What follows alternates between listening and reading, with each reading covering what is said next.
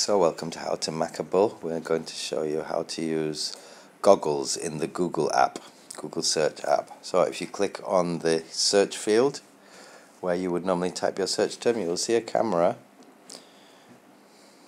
So here's the search field, and you press on the camera and you can press this red camera button to sample, in this example, a logo of Panasonic batteries, and it will give you a result. So you center your camera, you capture it, and it will be good for recognizing books, DVDs, landmarks, logos, certain landmarks, and businesses and the like. Let's see, for this PlayStation 3 game, the Clone Wars, for my son, is usable.